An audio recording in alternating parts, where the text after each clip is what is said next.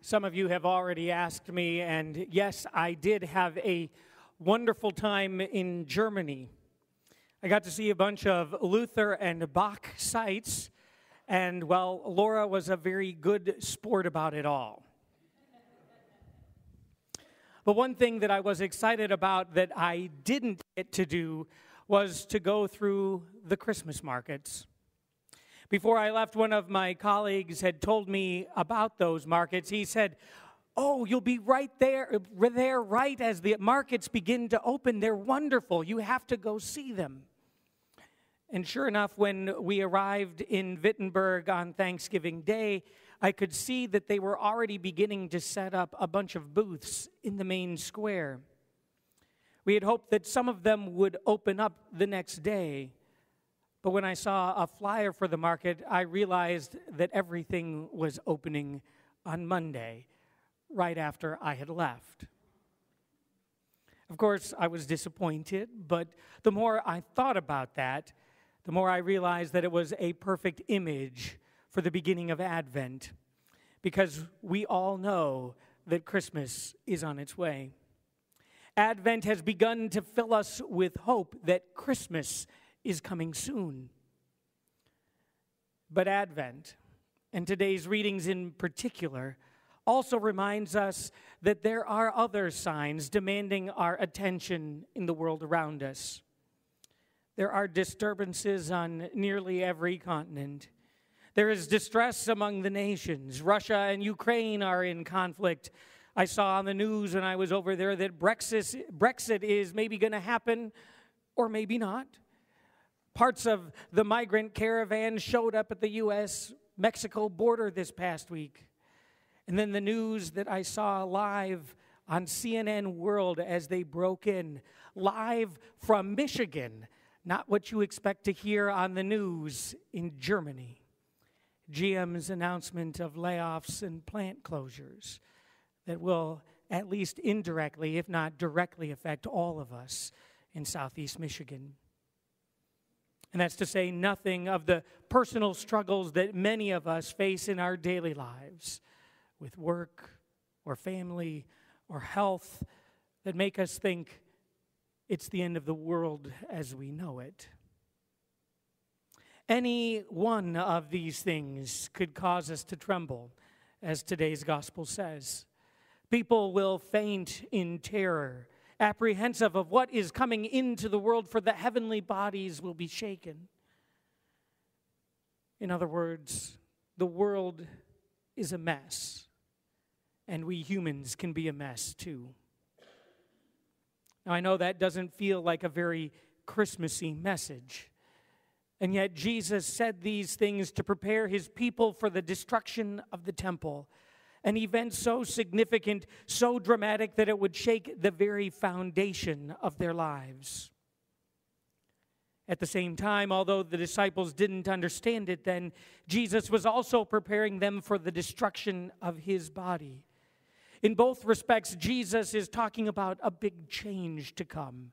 And he tells his people, be on guard, be alert, for it will come upon you and all who live on the face of the earth. And yet, here we are today, lighting candles and singing songs of hope. Here we are praying for peace.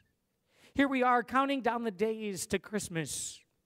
Here we are teaching our children about Advent wreaths and the story of a baby born in Bethlehem 2,000 years ago. The question is, why? Why bother with everything going on in the world? Shouldn't we be fainting in fear? Shouldn't we be preparing for the end of the world as we know it? Then again, what if the best way to prepare is to have hope? To go about each day with those words of Jesus from today's gospel. Stand up and lift up your heads because your redemption is drawing near. Don't be caught with your head in the sand or your eyes on the ground. Stand up, look around, and see what God is doing. Because the God of redemption and new life is always at work in the world. Continuing his sermon in the temple, Jesus reminds us how when we see trees sprouting new leaves at the end of winter, we naturally think of summer. Oh, wonderful, summer is coming. We get excited because we know from experience that new leaves are signs of new life. So also, Jesus says, when you see these things taking place, even terrible things, you know that the kingdom of God is near. Of course, it's easy to have hope when the trees are sprouting and the flowers are blooming. It's much harder to hope when your entire field of fig trees is uprooted. Even still, Jesus tells the people of faith, hope should be your response in every circumstance, because we know our redemption is drawing near. The kingdom of God is at hand. The baby is about to be born. To be clear, terrible things continue to happen in the world. There's great sorrow, there's great struggle, great worry about what will happen next. But no matter what signs and events are happening around us, whether they're natural or human-made disasters, we respond with hope. Because these events, these signs, these powers and principalities do not write the story of creation. Brokers of injustice and hatred and fear do not have the power to rewrite the greatest love story ever told. We've already heard this great love story, the one we all sang about in the entrance hymn this morning. The story of a heaven-sent child to save us, who walked with us and shared our joys and sorrows, who died on a cross and rose on Easter morning to set us all free. No bad news, no crisis, no principality or power in this world has the power to change that story. Signs may point to disaster. The news may make us afraid. Politicians may point to war. Still, we know that while heaven and earth may pass away, the promises of God will not. Our God remains the God of redemption, the one who raises the dead to new life. This hope sustains us even when the world seems to be falling apart around us. I was reminded of that when I was in Leipzig. There at St. Nicholas's Church, they had an exhibit about the Monday demonstrations that began right there at St. Nicholas on September 4th, 1989.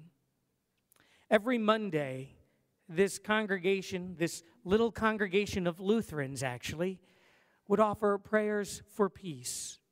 But on that particular day, a group gathered and began a nonviolent protest to demand the right to travel and to elect their own government in East Germany. They did that every Monday for a month.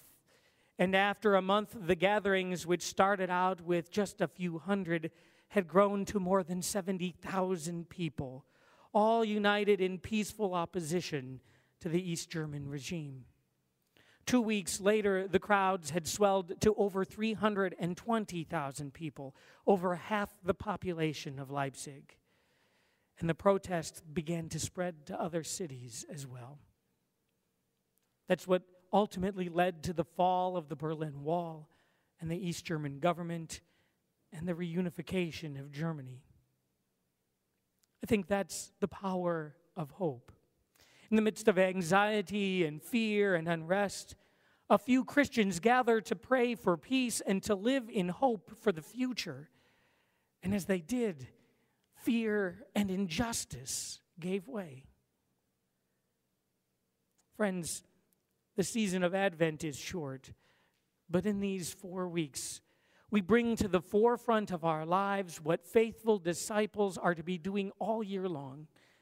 During these 4 weeks, we practice hope. We light candles in darkness. We gather as a community to share meals and pray. We prepare our homes to welcome guests. We share food and gifts with family and friends. We teach our children the story of God's love for the world. and we sing.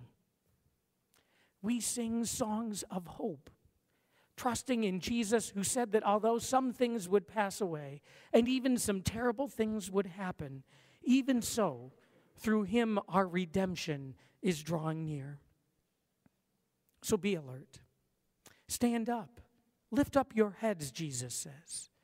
And together, let us be on the lookout for signs of new life, even in the winter, even in the darkness, even in sickness, even in conflict. For the days are surely coming, says the Lord, when the world as we know it will end, and in its place, peace will be born. Kindness will be born. Justice will be born. And the kingdom of God will come in all its glory. Amen.